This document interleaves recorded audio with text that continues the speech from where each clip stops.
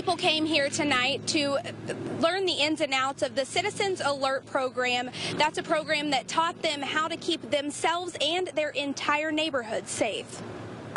Men and women of different ages and from different parts of Tulsa all joined together to become certified Citizens Alert Patrol, or CAP members. If you remain alert for what's normal, what's abnormal jumps right out at you. They learned how to be an extra set of eyes and ears for police. It was a packed class, and organizers contribute that to the fact that a serial rapist was on the loose this time last week. While these people are relieved that crime is over, they said they're not going to let their guard down. So many of us, we tend to complain when things like this do happen, but if we can prevent something and be a part of it before it happens, I think that's a great opportunity. Even before the serial attacks, it's something that I've been interested in. Kelly Wagner said she goes running by herself often, so she's excited to put the new skills she learned Monday to use. Just because one person's caught because of something they did doesn't mean that everything's good and it's not going to happen again. These people were taught several things like how to safely patrol their neighborhoods and what to look for when doing it. The Crime Prevention Network said they do see crime go down in the neighborhoods with CAP members out patrolling the streets.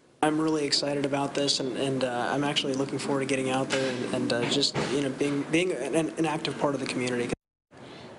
CAP members are not allowed to act like police officers. They simply observe and report. Reporting live in Midtown Tulsa, Morgan Downing, Fox 23 News.